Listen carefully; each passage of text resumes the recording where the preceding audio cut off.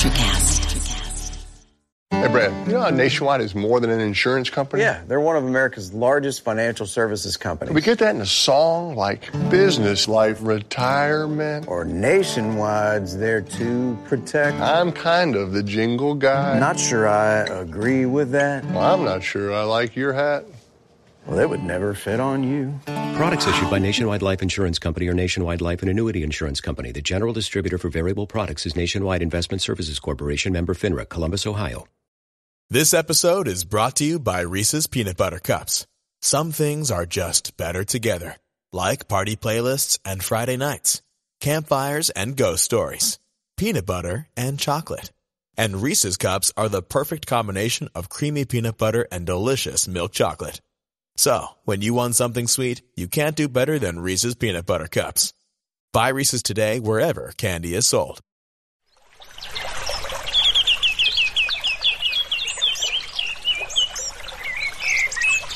Welcome to Nature Backed Podcast, a talk show where we discuss with green entrepreneurs and investors about our green future, hopefully green future.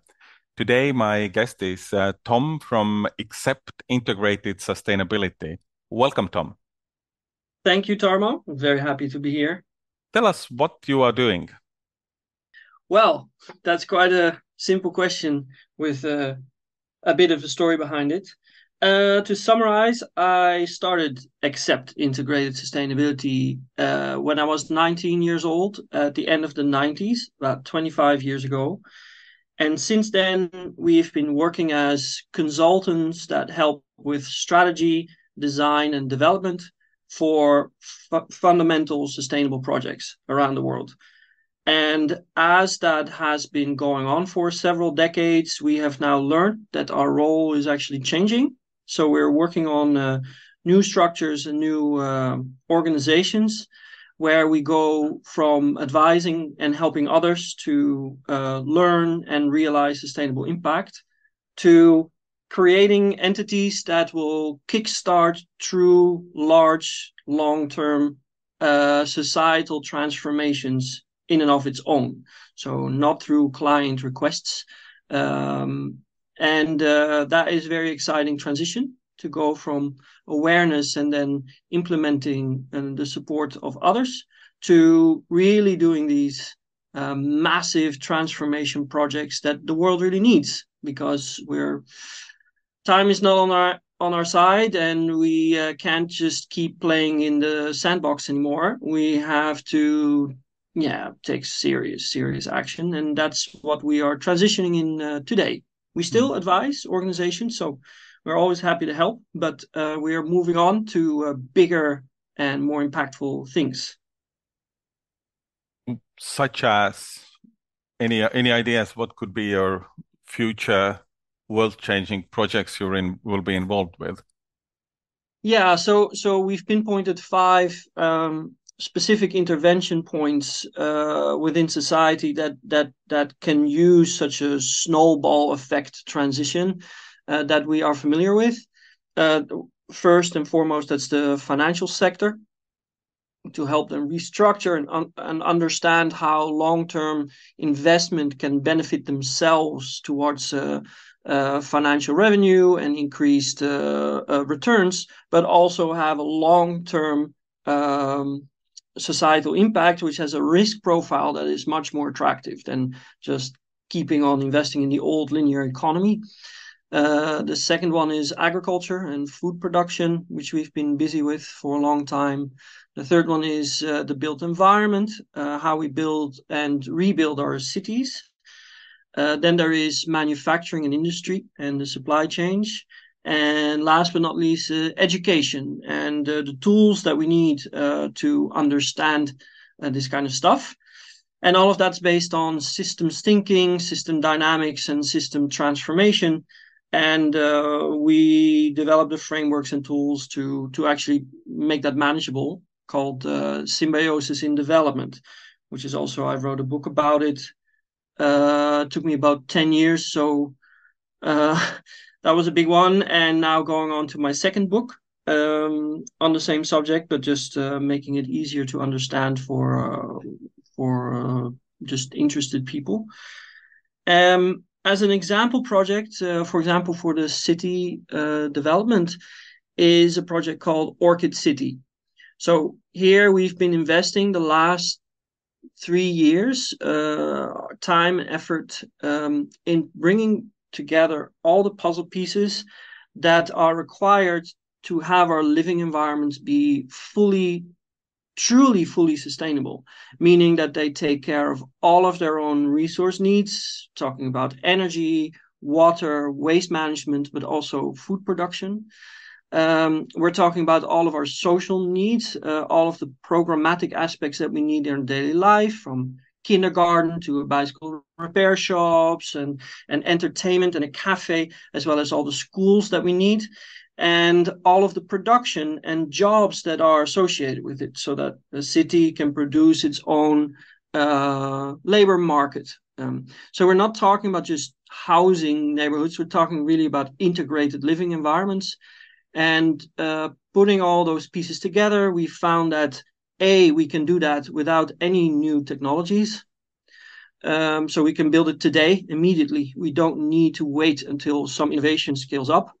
B, they are financially really profitable if we do it. So they are investable, and they'll have long-term return on investments that are very attractive. Third is we do it in a way that they're not just for rich people. They are affordable, and they are for long term actually more cost effective than the way that we are living today. So they'll actually save on your year costs.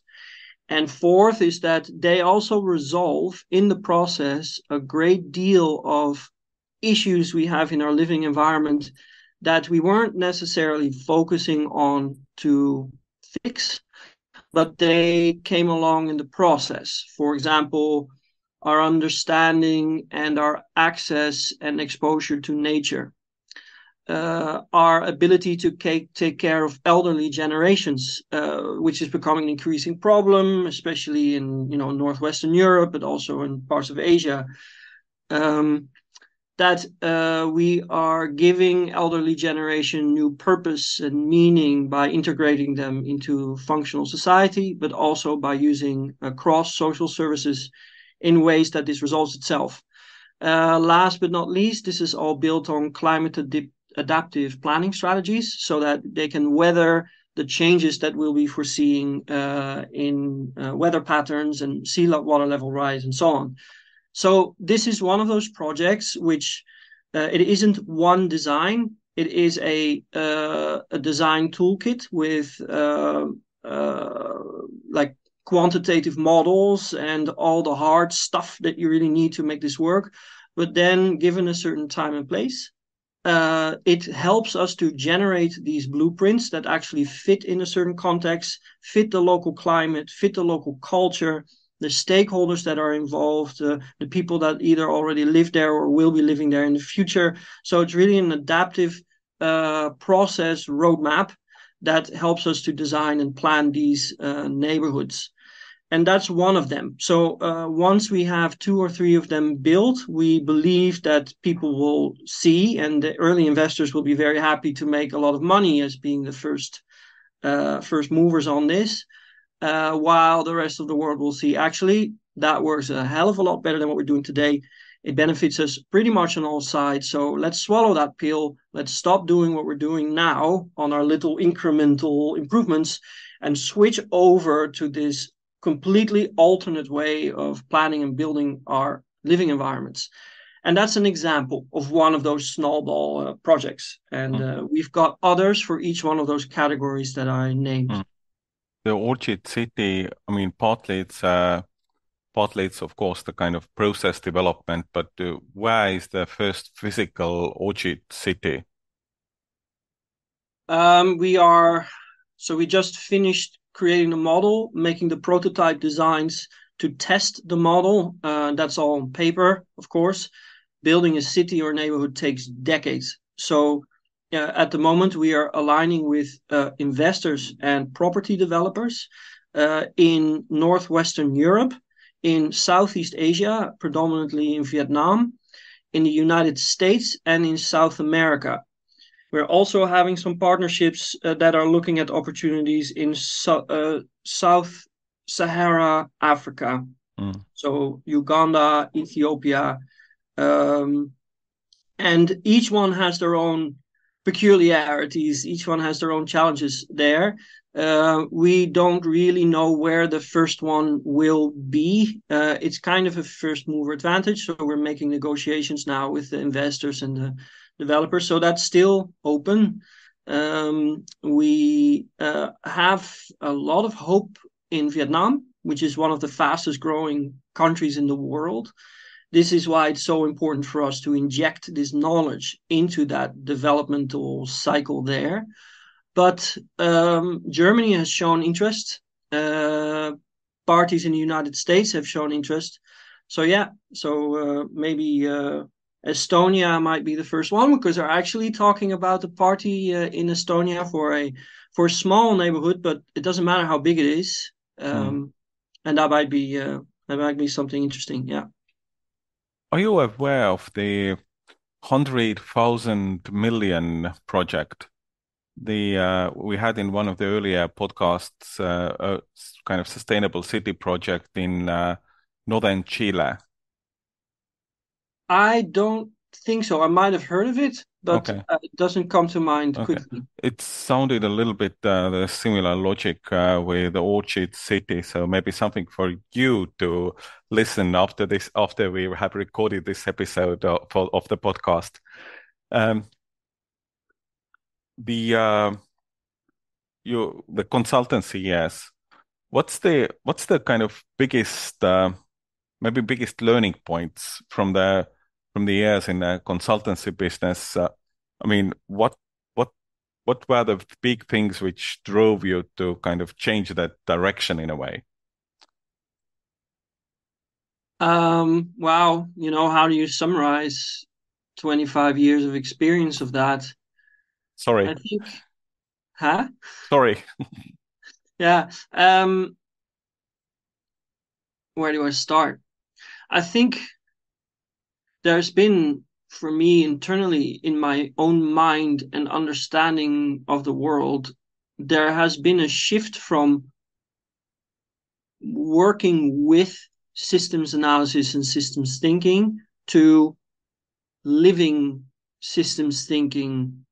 Systems thinking is one of those things that people talk about, and some people say that they use it, and then there's books about it and so on. And it's, you can lead it all the way back to the 50s and 60s as far as these terms go, but of course it goes back as far as the humanity started thinking, because it's really just a different mental framework that is quite intuitive to some. Now I feel that I'm living inside of that framework rather than just utilizing it. And a big consequence of that is really the full understanding and acceptance that every party within society is kind of fulfilling its role as a cell within the superorganism that we are, and pointing fingers at, like, them over there, they're being the bad guys and we are the good guys, that doesn't help.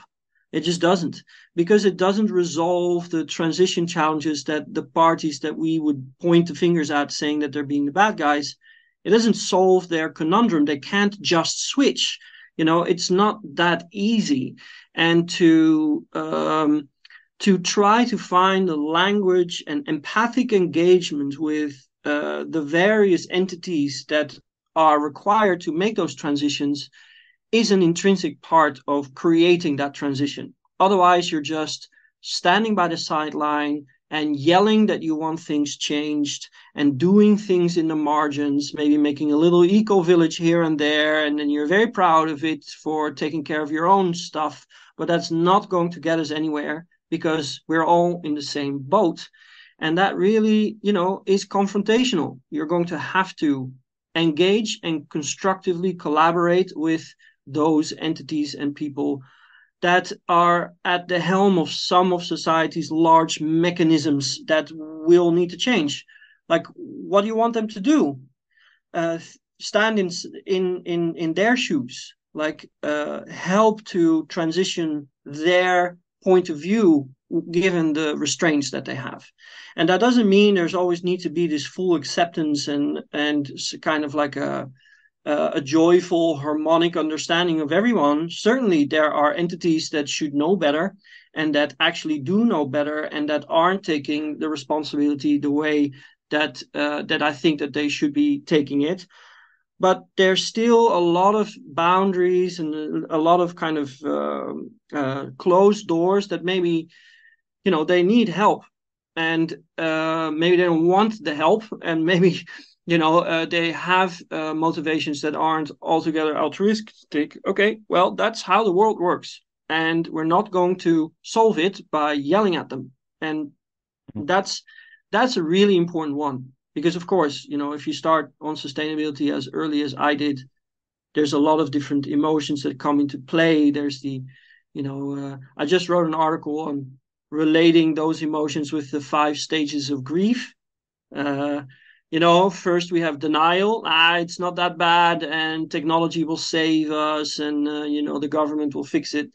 That's kind of denial. And then you get anger, like those evil people, and they should Yep. always pointing fingers. And then you go into bargaining, in like, well, if we just kind of do it a little bit of this, which is basically carbon credit.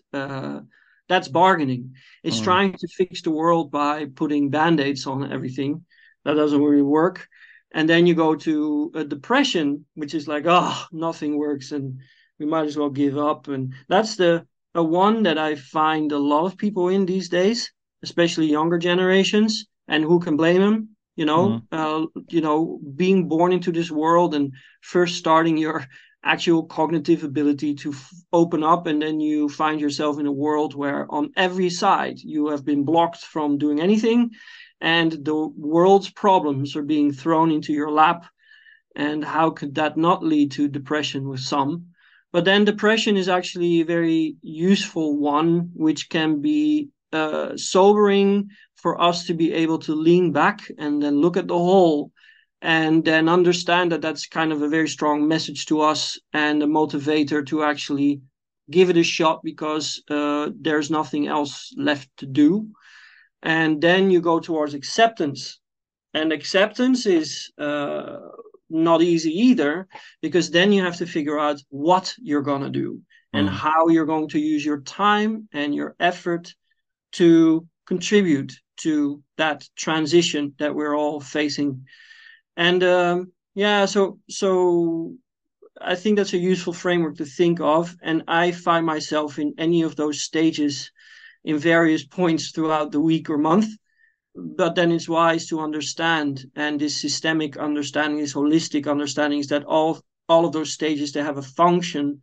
And for us to just really kind of seek out each other and band together and take the thing seriously.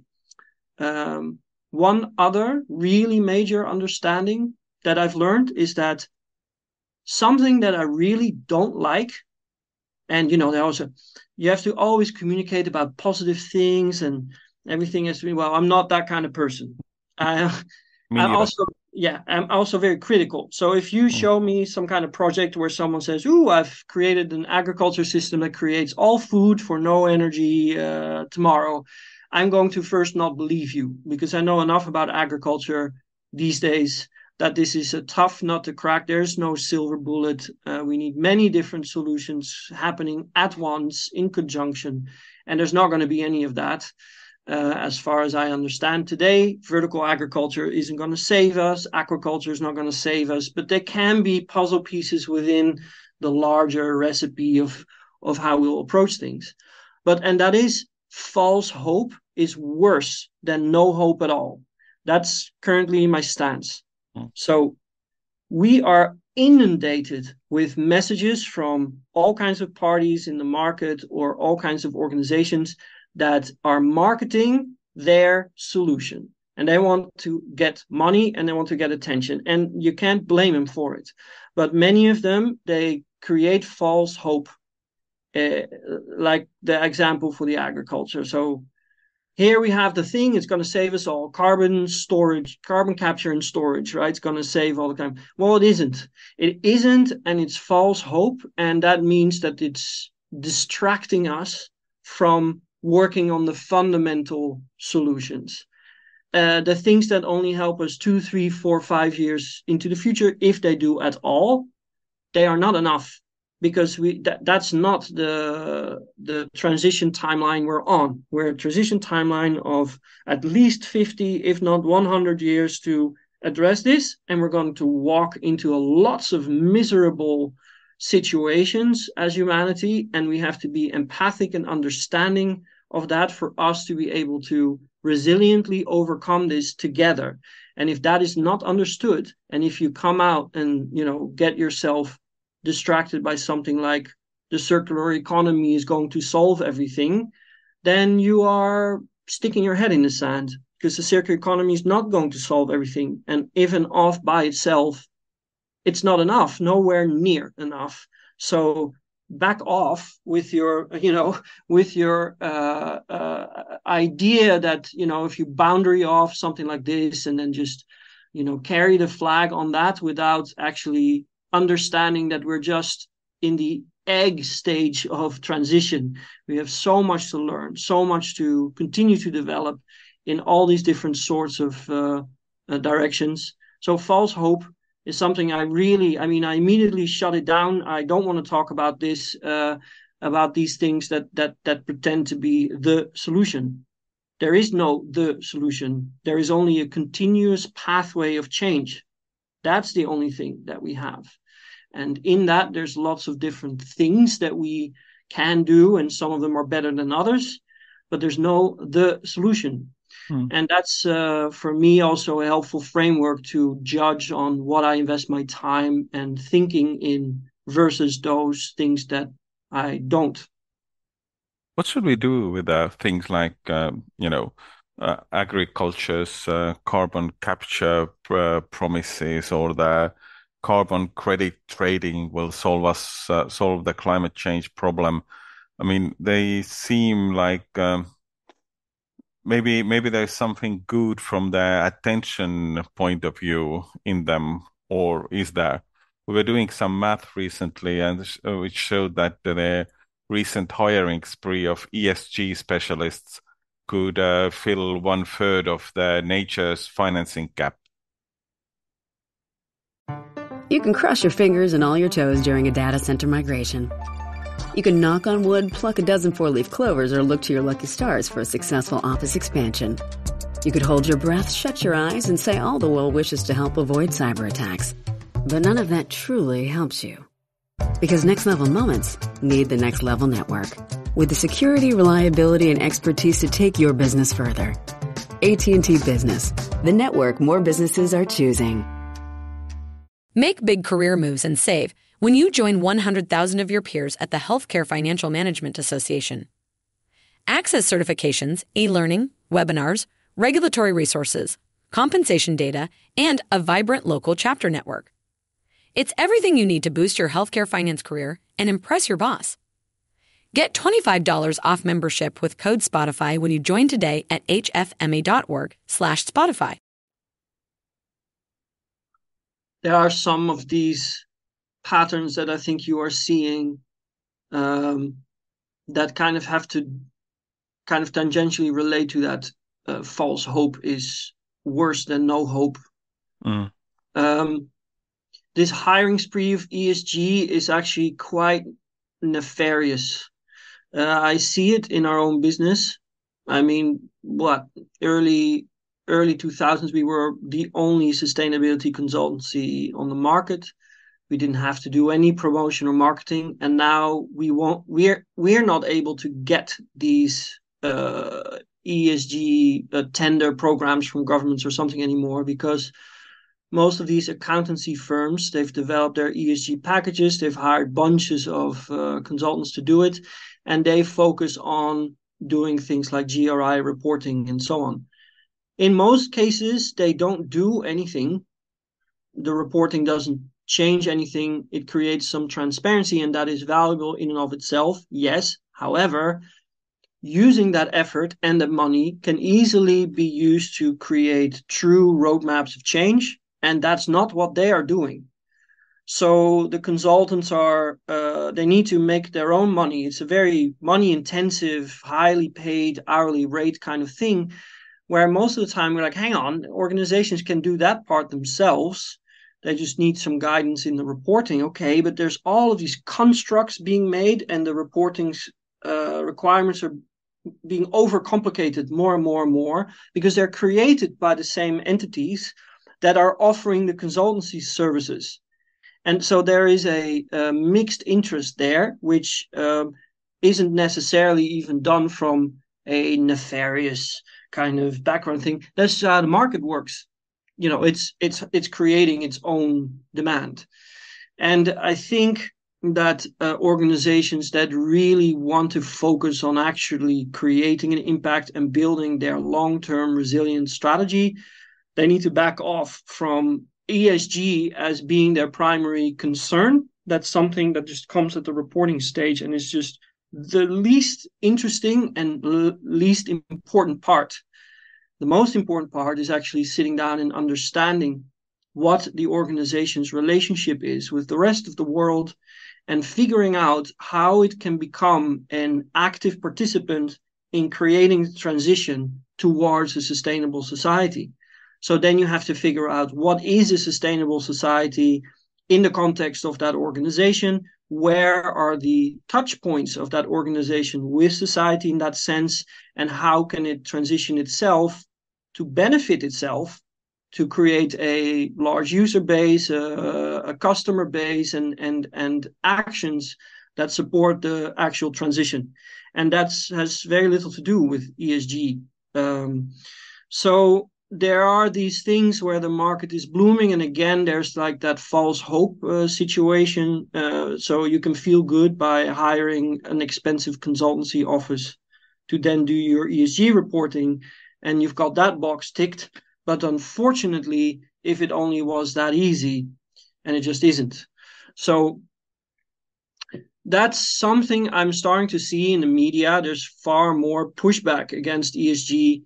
It's the whole reason why CSR, which is basically the grandfather of ESG, corporate social responsibility, why that was replaced with the term ESG. And so every 10 years or so, these terms are replaced with another one, just to kind of freshen up the whole stuff. But the whole ideas are the same, and they are usually a distraction more than anything else. Was that what you were looking after? Pretty much. To me, this theory we're talking about, this 5 stages of grief comparison to kind of thinking about our nature protection efforts sounded really strong.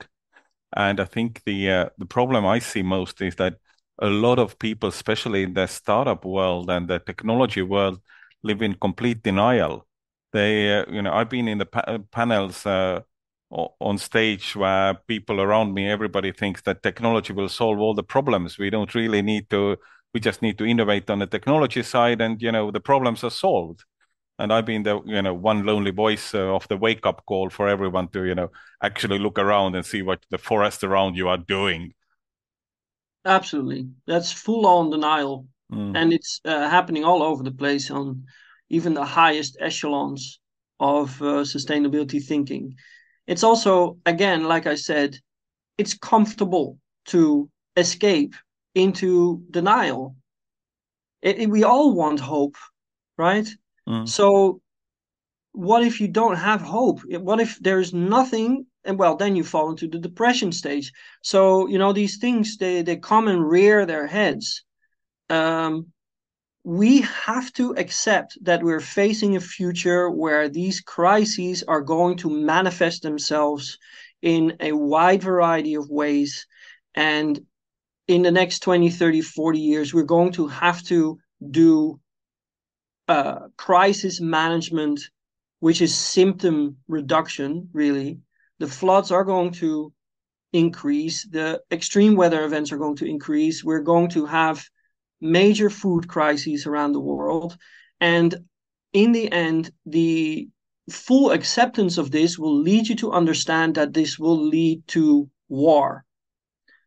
War is the ultimate epitome of the system failing. There will be people wanting to move to areas where it is safer than where they are. And the people that are there are going to say, hang on, this is ours. Go away. There's no space here. And that is going to cause friction. And in a world where resources are getting scarcer as they were and population is still growing a bit, yeah, I mean, that's just the tension on the earthquake happening. And you don't exactly know when the earthquake is going to hit, but you know it's coming. And that is what climate adaptation is about.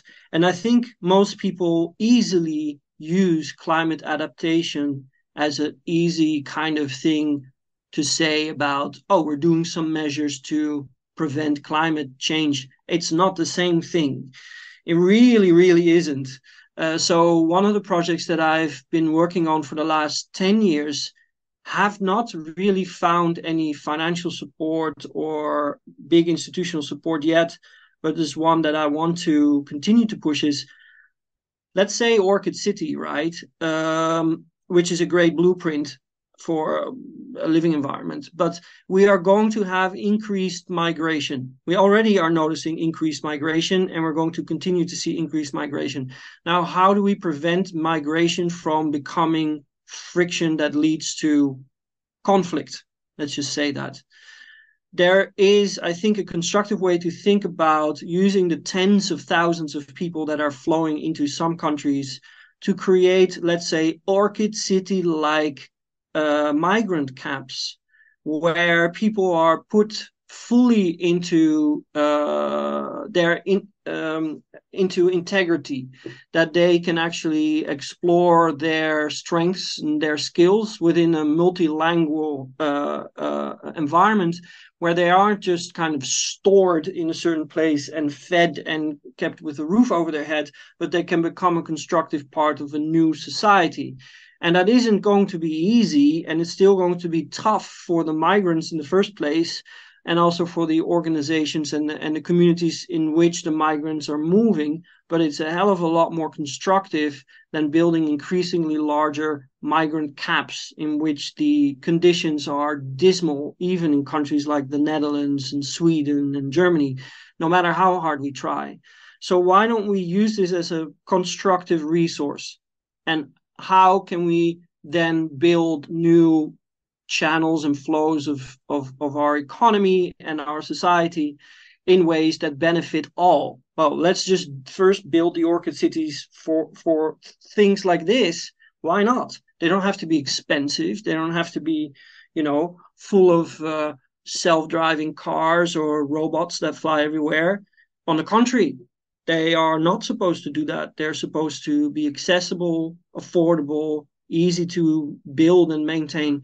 So there are ways that you can constructively use these things that are considered to be negative, like a migrant flow, and turn them into an asset. Mm. And I believe that those are useful ways forward, but none of them are going to save us from having to understand, accept, and adapt to coming calamities. Mm. And that's where the strategy of resilience becomes important. So this whole discussion between green growth versus degrowth, which I'm sure you've been running into, so green growth saying, no, we can continue to grow the economy while investing in green stuff. We can continue to grow. And the degrowth saying, no, that's fundamentally impossible. And we need to find ways to scale some things back while we are reconstructing. I think growth itself is a focus point. I did parachuting for a while. And one of the lessons that we learned was like, look, if you want to land on the landing spot and you don't want to land in the tree, stop looking at the tree. Don't look at the tree, because then you're going to land in the tree. You have to stare at the landing spot. You have to stare at where you want to go. And I think one of the big problems is we don't have that dot on the horizon. Like when someone asks, what does a sustainable future looks like? Well, I don't know. And then you name some components of what it should have. But really, how do we live? How do we work? How do we produce our goods? And there are fractions of that here and there. But this clear dot on the horizon is often kind of missing. And because we can't flow there naturally, I think that that's also one of the important things that we need to do as exercises within our countries and cities and governments and boardrooms, is really paint a proper dot on the horizon. Doesn't mean that's going to be the answer, but at least you have a pathway there. Mm-hmm. And that also means stop staring at growth as a thing. Growth is a parameter that will go up and down as our society continues to roll into the, the channels of history. But resilience is something you can build. You can build a more resilient society that is able to take hits, if it's a famine or a flood or disease or whatever.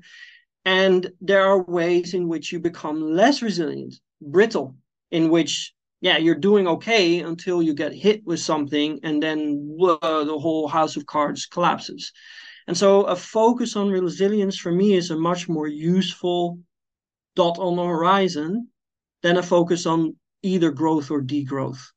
Some areas of society will need more growth. Some areas of society we need more degrowth. It's not an or discussion. This is a system dynamic that will take place all over the place, left and right. Resilience, however, is the ability for the system to withstand unexpected events, and that's something you can build, and you just want that. So that's something you can simply invest in. I don't know if this makes any sense, but it definitely does. I think on the climate side, governments have been trying to draw the landing plot at this 1.5 degrees warming from the pre-industrial times, which is a dream in their I don't know. It's basically a dream when you look at the numbers where we are as a world. But the same logic there that without the 1.5 dream or the landing plot, it's really difficult to get the governments to move on anything to actually get this world to sustain life on this planet. Yeah. I mean, at least it's a dot on the horizon. Yeah. It's a very... This episode is brought to you by Meiomi. Meiomi is a big, full-flavored wine, perfect for those moments when we want to live to the fullest. These are the moments when we're completely satisfied and living in the moment. Meiomi uses the best that coastal California has to offer to create our unrivaled Pinot Noir, perfectly suited for the holiday palate. Visit shopmeiomi.com. That's shop, MEIOMI.com. Please enjoy responsibly. Meiomi Wines of Campo, California. My sister won't be quiet, screaming the same song all drive, and my dad keeps giving me unsolicited life advice. Now my mom's taking selfies and tagging my friends, and the dog just threw up all over my shoes. Why does none of this bother me? Could it be this spacious comfy car? The spacious new Volkswagen Atlas. It does life beautifully. It's a single-faceted one, as if that's the only thing that matters. I don't think we're going to hit 1.5, but I find the efforts that we need to do to try to reach it will be in our benefit. But let's not forget that with the 1.5 also come goals in resilience, societal harmony, social justice, things like that. Because we don't, we're just going to fight each other, and we're going to have this increasing enrichment of the small financial elite, which is just that machine is just marching on like crazy, and there's so much pushback against solving that.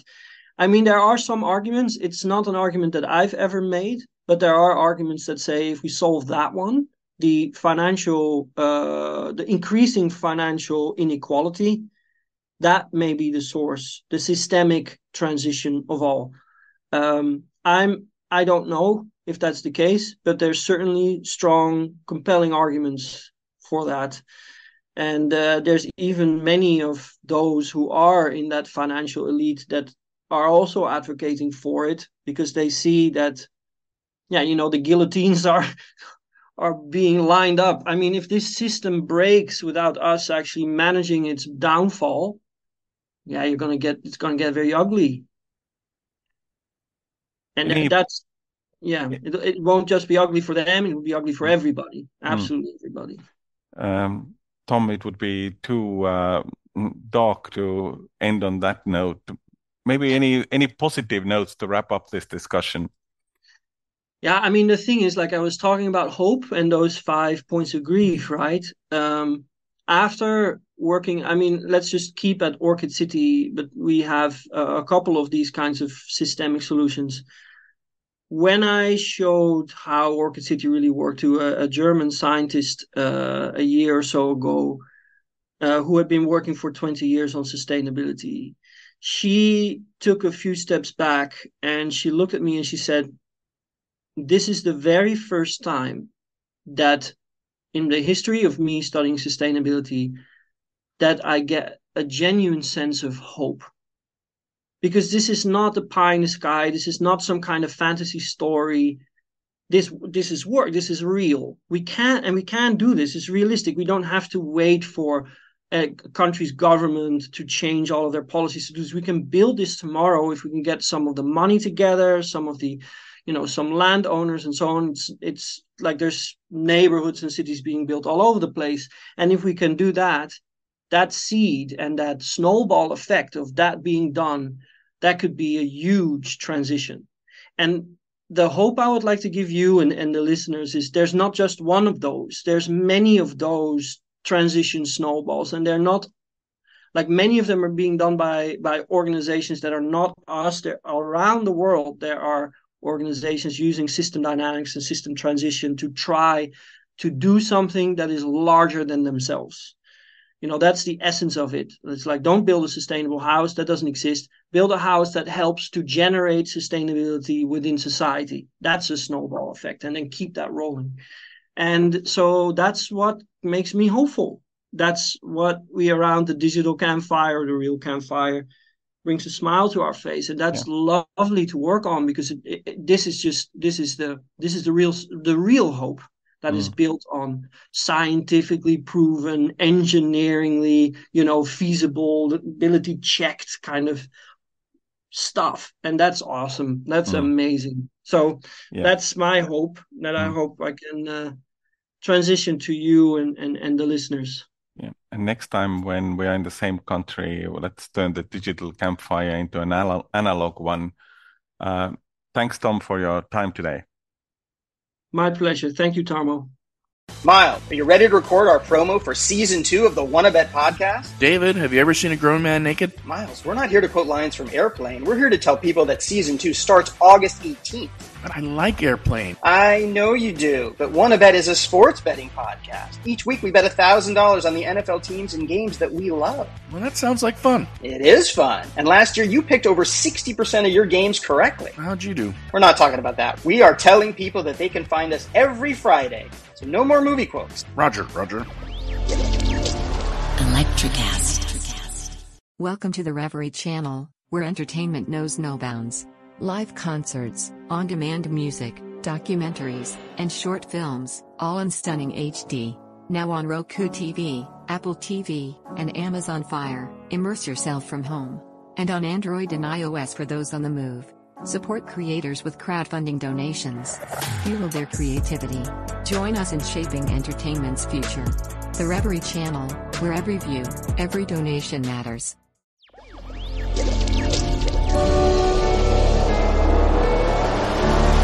Electricast.